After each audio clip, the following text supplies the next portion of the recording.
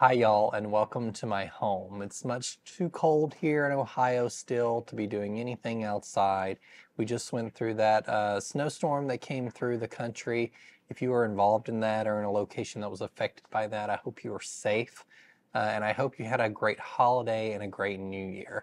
I'm recording this at the end of December. I spend typically this week doing a lot of garden planning for the spring. And so I'm going to be shooting some videos this week because I've typically taken this time off work to do some spring planning for the garden.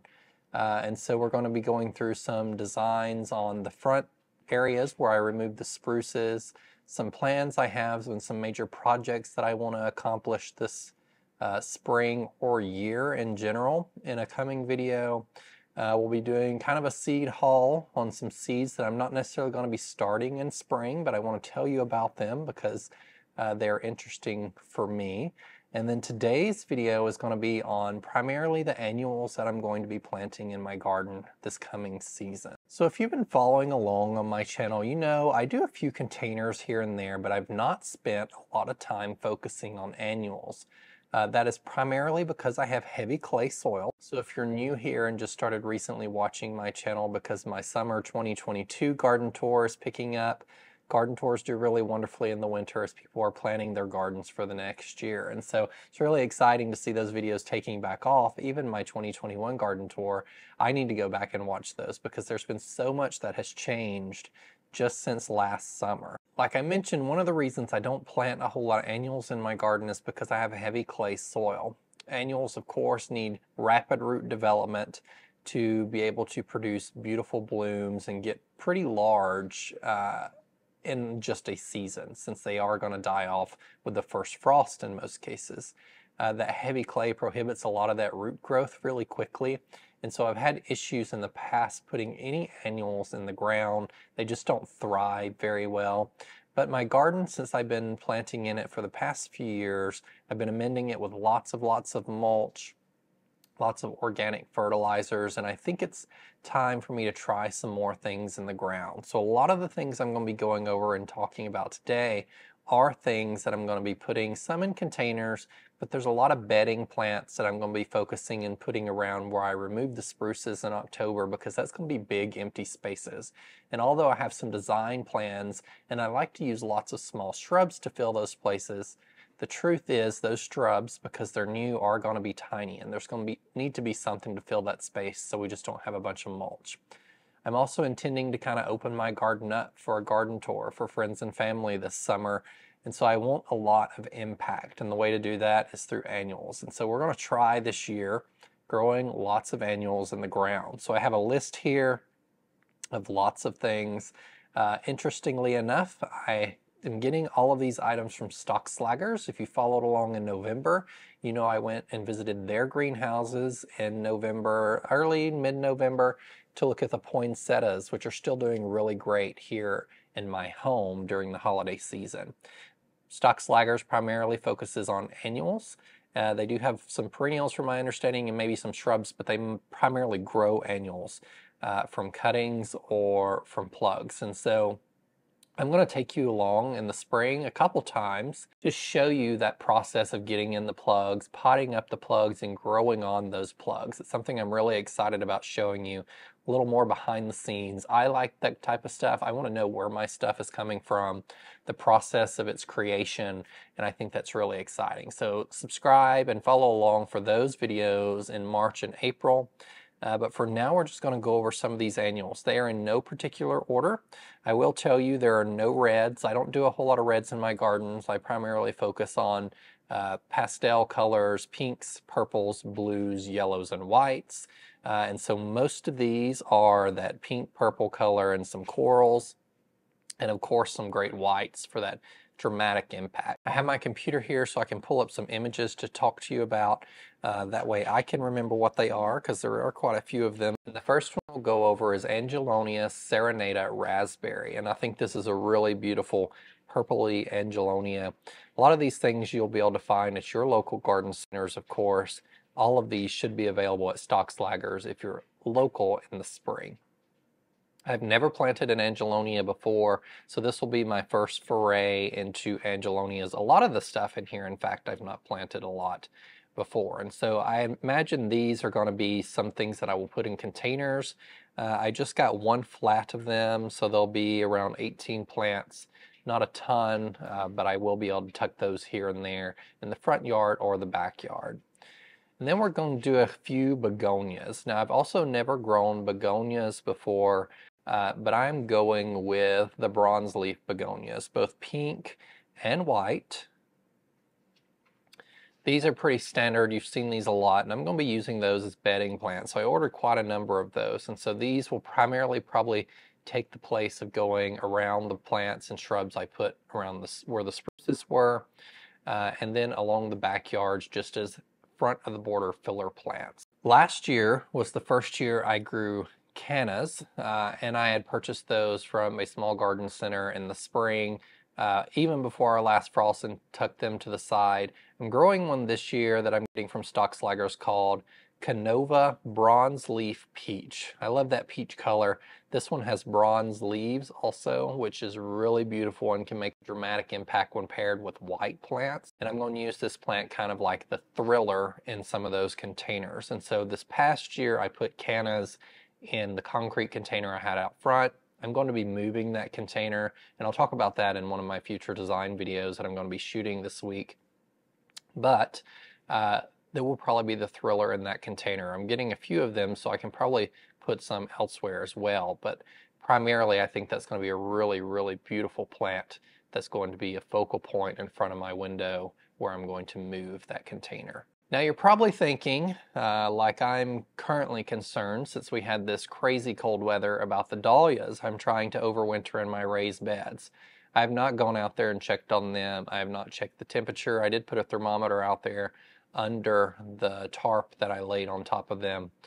I'm just letting it rest, and we'll deal with it in spring. If my dahlias do not make it, we'll plant something else in its place, like zinnias or something. I am still intending to do the vegetable garden project, so if I don't have the dahlias make it, that'll be something that'll make that project easier for me. I'm hoping they do. They did a really great job this past year, but just in case, so I have some dahlias, and I'm actually going to try and grow a few in the ground this year. I'm ordering a dahlia called City Lights Purple. Now this is a smaller dahlia. It doesn't get really huge and tall like a lot of the other dahlias. It's intended to be primarily, I think, a plant that you put in containers. And so I'm going to use this in containers, but I'm also going to use this around the landscape in some areas where the soil is not as heavy with clay, because dahlias, although they like a little bit of moisture, they do not want to be sitting in any type of water or clay soil. They will rot. My first year dealing with dahlias, they completely rotted. Every one of them I put in the ground. So I've been really hesitant to put any more in the ground since about 3 years ago at this time. But we're going to be trying that again this year, because I'll have a flat of them that I can experiment with, essentially.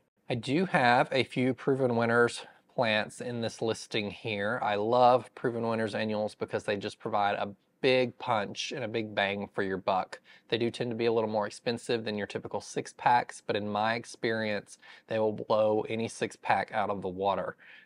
So I am getting this year Diamond Frost Euphorbia, which I have purchased previously and used in containers. I think it's been about 2 years ago. So it's not been something, I didn't actually buy a whole lot of annuals this past year other than leafy things. And so this will be something that I planted a couple years ago, but that I'm bringing back in. And so I think I just got one flat of those. And so there'll be a 10 total that I'll have to stuck in containers, but they also do pretty good in the landscape, I hear, and I've seen. So this might be also something to tuck around to give a little white ethereal vibe around some of the shrubs and stuff I'll be planting around the spruces. Then we have the standard Dichondra Silver Falls. This is one of my favorite spiller plants. I've used it in a container probably each year that I've been gardening. It's beautiful, like silvery, powdery color. I actually had some volunteer this year from seeds that must have fell from a container. I didn't do anything. I kind of left it where it was. It didn't get really big because it was growing in the ground instead of in a container, but it was interesting to see that reseed in my garden. So Dichondra Silver Falls will apparently reseed if you give it a little love. One thing I'm going to be planting this year is Dusty Miller Silver Dust. This is also a pretty common accent plant to use in containers. That's probably where I will be putting it. It can take varying conditions. So I can use it on the patio containers or I can use it outside in the landscape. Really also beautiful powdery white, silver color to pair with other blooms in your garden. No container and no garden is complete without some Ipomoea or sweet potato vine. So I'm going to be going with one called Solar Power Black Heart this year. It is a black sweet potato vine. I tend to love black better than green. Although the first year that I planted sweet potato vine in my garden, I did go with a green and it was gorgeous. If I can find a photo, I will put it on the screen, but it was really kind of took over the space in the containers. And so I'm going with black this year because I think it does a really interesting pairing with probably some of these white blooms and white foliage, the powdery silver foliage that I just went over. It'll be a really nice combination. You can also, of course, plant these in the landscape, so I may probably experiment planting some things there. Whatever I do with all of these annuals, I'm going to at least try them in the ground and in containers because I want to know what grows well in the ground so in successive years I can buy some more of those things to plant in the ground. If I only use it in one location, then I won't really know if it's good to plant in the ground in future years. Another one I'm getting, which I don't know that I've planted this one before, is Snow Princess Sweet Alyssum by Proven Winners. This is also a really, really great front of the border plant. You can, of course, grow alyssum from seed, sweet alyssum. There's also perennial alyssum, and they're really beautiful. But Snow Princess from Proven Winners is just a massive carpet. This might be something that I will definitely probably use in the landscape around some of those new shrubs are out front. It'll be a great filler plant because it can probably get 2 to essentially almost 4 foot wide in some cases if it has the right growing conditions. I've seen them get massive, and so that's going to be a really interesting plant to tuck here and there in the garden and just see how it performs. It intermingles well along other plants. As long as you have something that can compete really well, stuff can grow through it still. But it is a hog. So if you have punier plants, Snow Princess could potentially take those over, so just be cognizant of that. What I'm really excited about growing is Supertunia Vista Jazzberry. So Supertunia Vista Jazzberry is a newer Supertunia by Proven Winners. I think it was introduced last year, maybe the year before, and I have not seen it locally anywhere, maybe a Lowe's, but I don't tend to purchase a lot of annuals from Lowe's. I haven't seen any garden centers carry it, but Stockslagers apparently does. I don't know if they grew it last year or not, but this year they are growing it, and so I'm getting a whole flat of Supertunia Vista Jazzberry. Now last year in the front containers on the porch, the hay racks, I grew all foliage plants. I might go back to doing some petunias there this year now that I'll have this glorious selection of annuals, but I'm not completely sure yet. I did love all the foliage there with the caladiums and the coleuses, so that might stay there. They did really well. One of the problems I've had with Supertunias in that area specifically is I have ferns above them, and the ferns get watered and drop water onto the plants below them, which are usually typically the petunias. In those locations, because they don't get all day sun, they stay a little damper, and I've had issues with Supertunia Bordeaux specifically getting whitefly or some type of other infestation. And because I have a lot of hummingbirds and other insects that really love to feed on those Supertunias, I don't want to have to treat those with a chemical that could kill those things. And so I probably will go back with the foliage there, but I want to try these Supertunia Vistas. They may go in the concrete container that I mentioned with the cannas. They would also be great to try in the ground because I've tried Supertunias in the ground once, and that was in 2021. I planted them around my Bobo hydrangeas out here, and it could potentially be that they didn't get enough sun, but they didn't perform like they do for me when I put them in containers. And so now that I'll have a big selection of them, at least 10, I can put some in containers and in the ground. The next one on the list is Rockin' Blue Suede Shoes Salvia. This is one I've also not seen a whole lot locally at garden centers. I've had Rockin' Purple in the past because that's what I can find, but I specifically love blue flowers and they're really difficult to find. Hummingbirds love them, pollinators love them specifically, and I've seen them perform really incredibly well in the landscape, and so I'm getting some of those this season to both trial in containers, which they've done well for me in the past, and in the landscape. Like I mentioned, a lot of these will probably be going up front where those spruces were, so it's going to be really decked out, beautiful curb appeal this year, I hope, with all of these in-ground annuals. Something new I'm trying this year, which I have not tried in the past, are sun patience. And so when I started my gardening journey for almost 5 years ago now, I tried impatiens, and I don't know what it is about our area and our yard. I think we have something which a lot of people have issues with called impatient blight. You plant the impatiens, they slowly defoliate completely and then they die. And that's the experience I had. It has something to do with specific bacteria in your soil, and it's really difficult and hard to eradicate if you can even get rid of it. So if you're having issues with regular impatiens, give sun patience a try. It's kind of a hybrid new version of impatiens on the market. And what's really interesting about it is it can take sun and shade. And so these I'm going to be using specifically around the spruces. These are some of the bedding plants that I specifically see a lot in the ground, so I'm hoping they do really, really well in my ground as well. I'm excited about using them, and so I picked up Orchid Blush, which is a very light pink that will pair with a lot of the other blooms I'm selecting in my garden. One called Compact Deep Rose, which is that beautiful coral color that will also pair really well with that canna that I showed you earlier.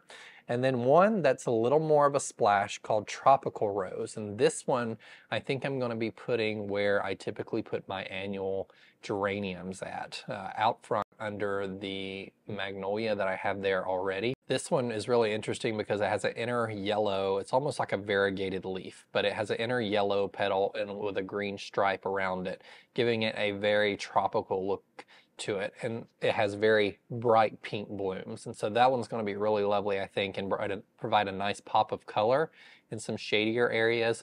I also may stick some of these out back. I didn't get as many of the Tropical Rose, but I really beefed up on the Orchid Blush and the Deep Rose Sun Patience. And so I'm getting several flats of those. So I'm going to have a lot of Sun Patience to try out in spaces this year. And I'm super excited about because of the way I've seen them perform for others. An interesting one I am trialing this year from Stocks Flaggers is called Torrenia Summer Wave Blue. Now this is a proven winners plant.